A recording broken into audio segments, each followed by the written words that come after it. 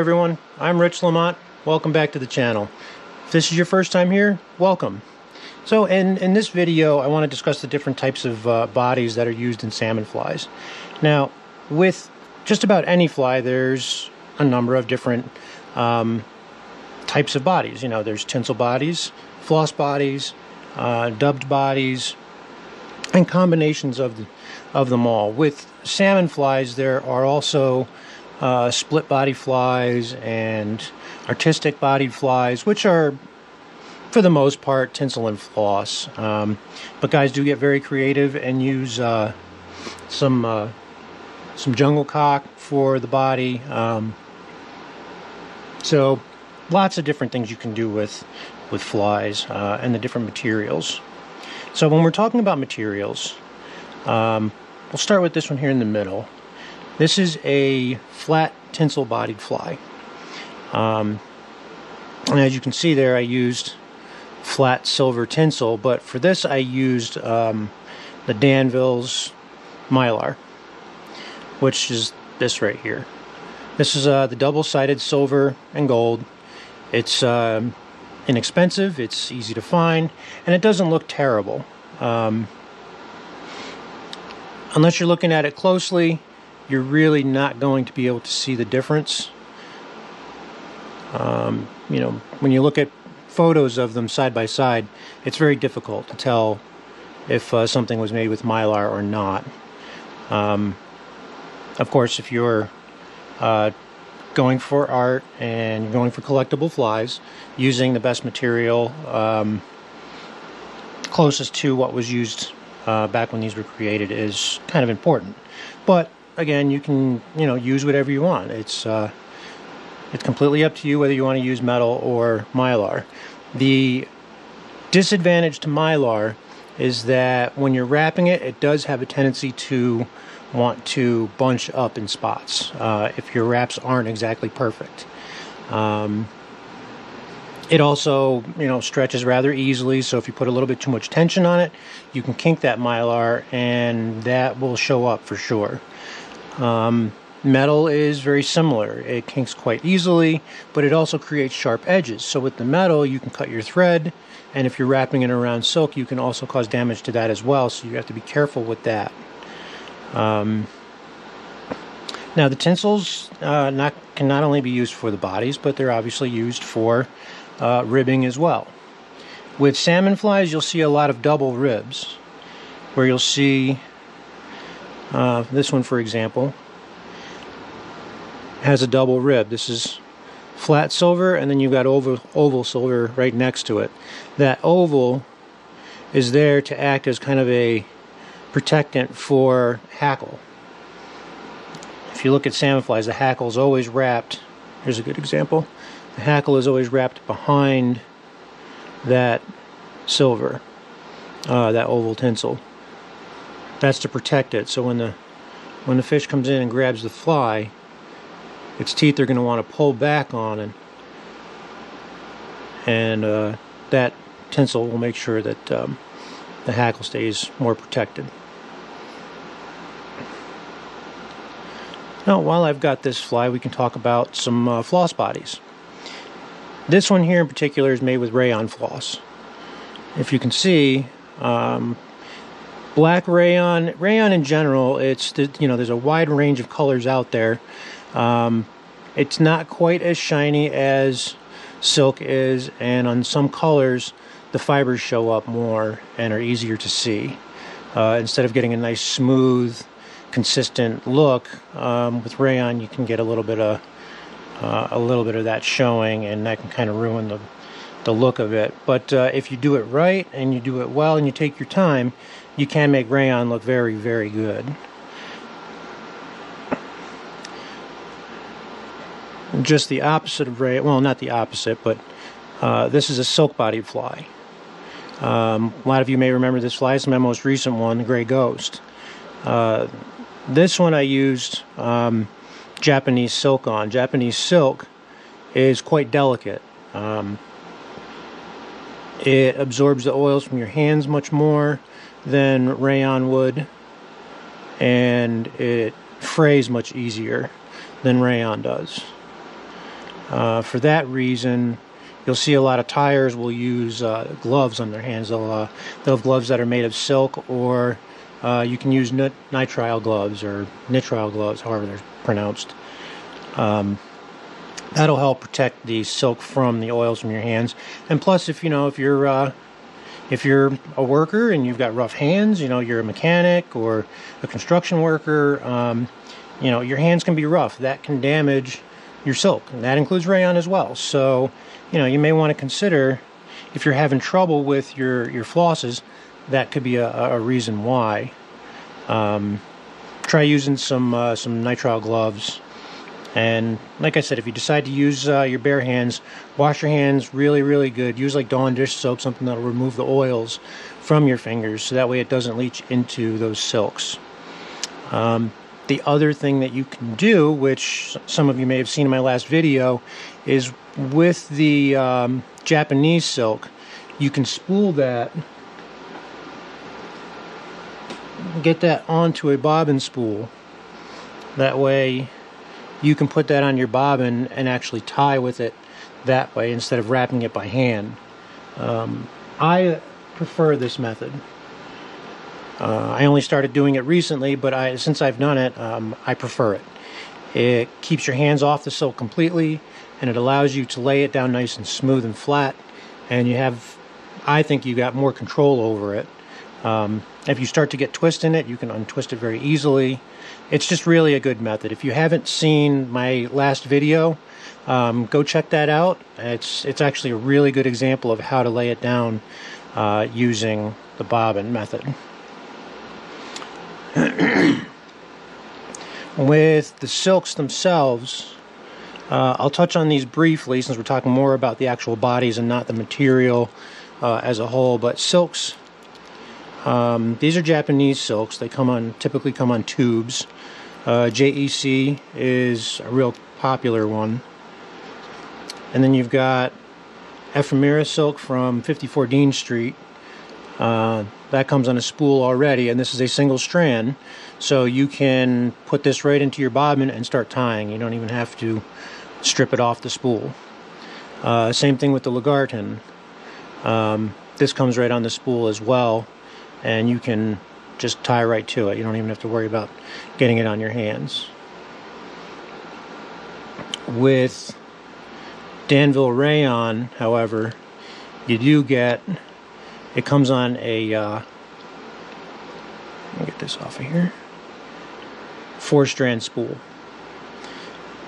So while you do get lots of floss, you've got 4 strands to deal with. And if you're tying a fly that only requires 1 strand, it can be kind of a pain in the butt to have to, strip this off, take the 1 strand that you need, get the other ones back in place so that way they're not damaged. It's kind of a pain, but the amount of colors that are out there and the affordability of it, you really can't go wrong with it. I don't mind using rayon at all. So as far as tinsels go, there's Uni-French, there's Vivus, and Lagartin, and Danville's. Those are my go-tos. I'm switching more over to the Vivus tinsels. Just I think they're more vibrant. They've got more of a vintage look, I guess. You can see there's slight differences between the two. And plus, when when I need large tinsel, the Vivus seems to be a little bit bigger of a diameter than the large Uni. Now, as far as bodies go, when you're tying in your tinsels, when you're doing a floss-bodied fly, for example, this one here, when you're doing the floss-bodied fly and you have to tie in an oval tinsel itself is kind of thick. It's roundish. So when you're tying that in, one thing you can do is you can strip away part of the tip. and this tip here, and by stripping away that outer sheathing, you expose the core, and that core I believe is silk. Whether it's silk or nylon or whatever they put in there, I do believe it's silk. But anyway, that makes it much thinner, and you can tie that right in at the tie-in point here, and not have, you know, some huge bump right here that shows where you tied it in. That's a very big thing when you're looking at a fly. You know, say for example you've got a fly that's got a very exposed body. Having a lump right here at the tie-in point for these, it's very unattractive. The fish aren't going to care. If it's a fishing fly, it really isn't going to matter that much. But for a display fly, you know, if you're going after catching people instead of catching fish, you really want to make sure that you don't wind up with that bump in the location. So the other way you can counteract that is when you go to tie your tinsel in, tie it in all the way up at the front and all the way back, so that way the whole body goes over that tinsel that's going to be wrapped on. That'll keep the body flat and even all the way across, and you won't see that bump at the tie-in point. It all depends on how you're doing it, and what the fly is. This one here, I wanted the body to be more thin, so I didn't tie it in like that. I didn't tie it in the full length of the body. I just stripped off the tip to the core, and as you can see, the way this wrapped in, it came out even and smooth. On flies like this one's got a dubbed body, so when you're wrapping your tinsel in, it doesn't matter. You could have a bump here, you can have your tinsel tie-in point right here, and it could be the ugliest thing in the world. It's not going to matter because the dubbing is going to cover that. Of course, I always tell people when you're tying, tie every fly the same. You know, find a method that works the best for you, whether it's just stripping down to the core here or tying it in all the way up. But tie them all. Practice as though you're doing a floss or tinsel bodied fly, always. That keeps you in practice, and it becomes more natural for you when you go to do it. So, and you'll see you'll be producing nicer flies for it. One of the other tinsels is embossed tinsel.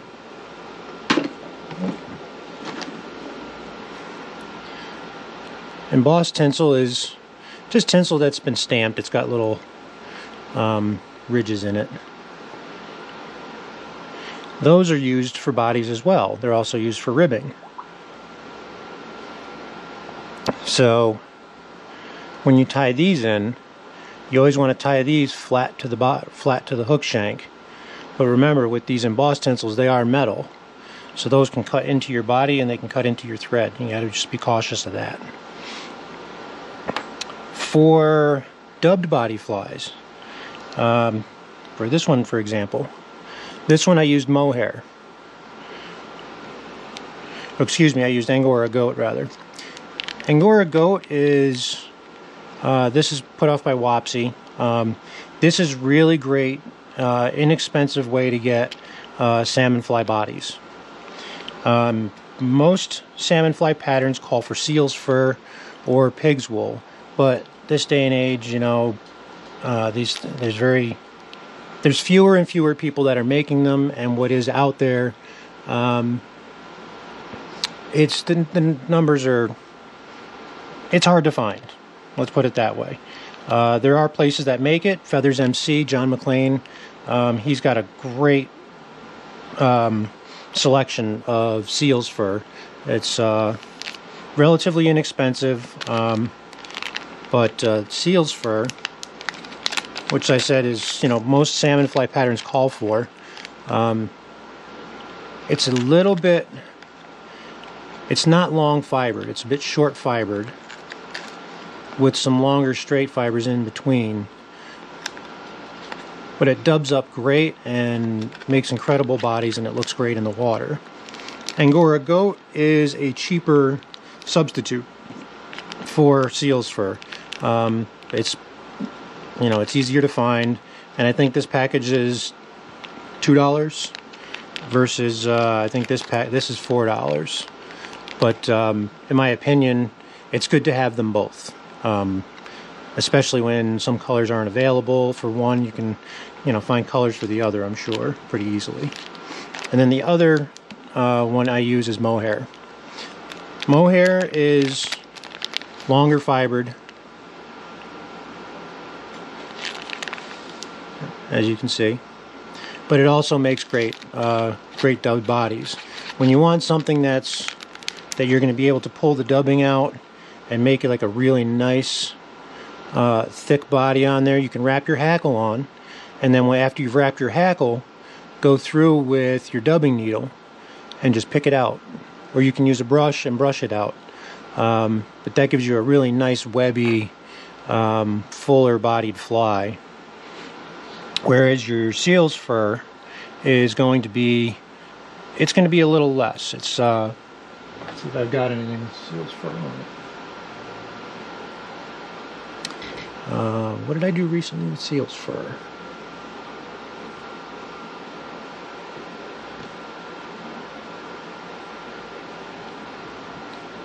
I'm not really sure what this fly was, so don't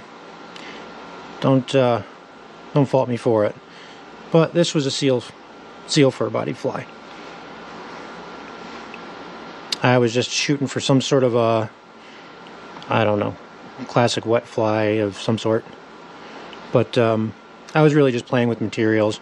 So as you can see, the seal's fur here, it's not quite as full as the mohair, or the Angora goat. Angora goat and mohair are very similar in how they lay down on a fly.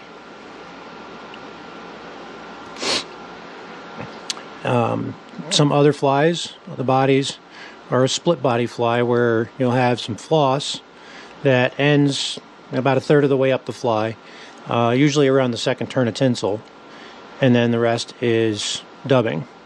In this case, again, I used Angora goat dubbing, so I'd be able to pull it out a little bit. And this was for the green. This was the fly from the Green Highlander kit.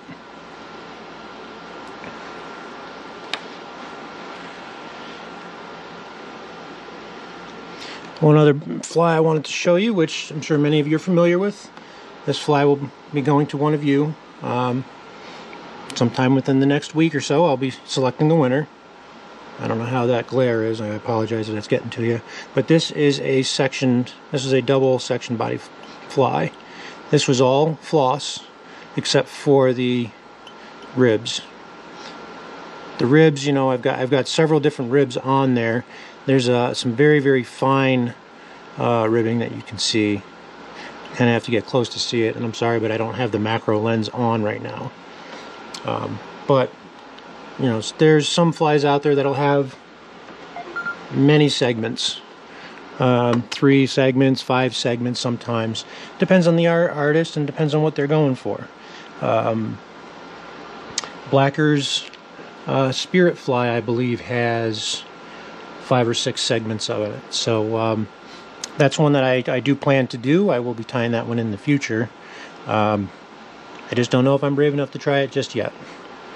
So that's a quick rundown of the different types of bodies and the different types of materials that we use in creating salmon flies. If you like the video, give it a thumbs up. If you haven't subscribed, think about subscribing. I'm going to have a lot of stuff coming out. Every week I've got at least 1 instructional and 1 fly coming out. I try to do a couple more if I can, but keep your post notifications on. If you follow my flies along, you'll see each one of these gets touched on. I go through all my flies step by step, so that way, there's no confusion as to what I'm doing, and I try to explain exactly how it is I'm doing it and why. So with that being said, I really appreciate all you guys that subscribe and watch. It means a lot to me, and I'm glad to see that what I'm doing is helpful and helping you guys improve your tying skills. So until the next video, tie lines, everyone. Have a great day.